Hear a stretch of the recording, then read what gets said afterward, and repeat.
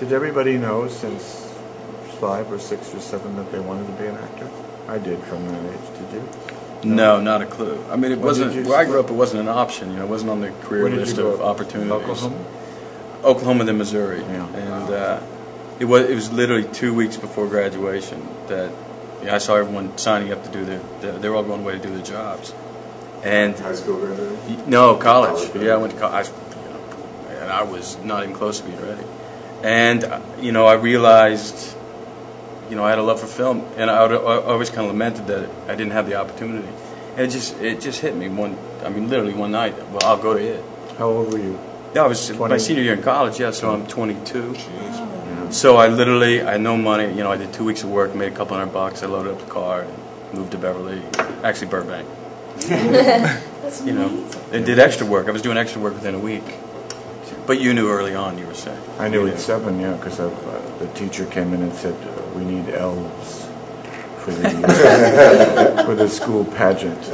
And it had something to do with sibling rivalry, because my sister was the lead in the school pageant. So I put my hand up and I was an elf. Were you still in the background? No, I went down. I actually think I had to audition to be an elf.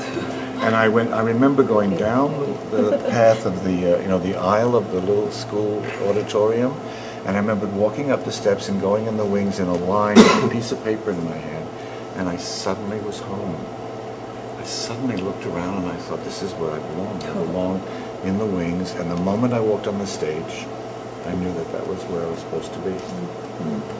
I think most actors are uncomfortable in their skins in life when they're young, and they look at acting as a way to escape, and then the longer you act, you realize it isn't about escaping, it's about running towards yourself.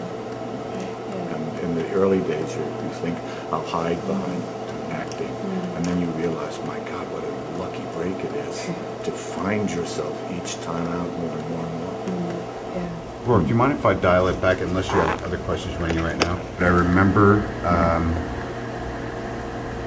you and Kim Basinger in the whole 9.5 weeks ago. I remember that. You probably remember it much better than I do. Really? Okay, but dude, let me just tell you something.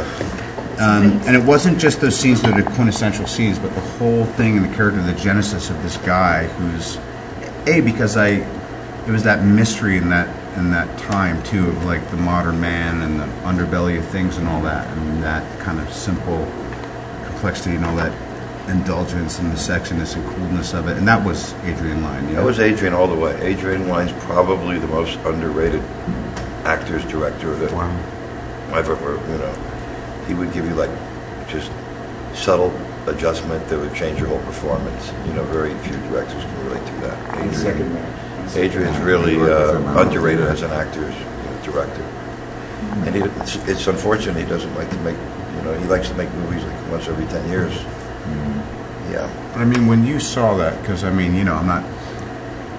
way too self-important to blow smoke up your ass right now, but that was like, that to me was like, that's the sexiest, most mysterious, complex, smart, layered man's role I've seen. It kind of screwed me up, because I was like, oh, that's what the people who really know what they're doing, that's how it comes across. Yeah, but you see, I really didn't want to do that. I wanted to go beyond Last Tango. Right. And so did Adrian. Kim didn't want to, so we were stuck with a Riuniti commercial. No, I don't know. Not from my. No, I know, but I wanted all hell to break loose. Yeah. You got there in Angel Heart. Yeah. Who told you? Well, it's one of the myths. It's one of the myths. You guys, when I started out, I had 3 gods, and it was trying to figure out, not knowing. I just knew fuck all about film, acting, anything. And there was 3 guys I hitched to, and it was Penn, and it was Oldman, and it was Rourke. And so I know him. It's of course, it means a lot to be here.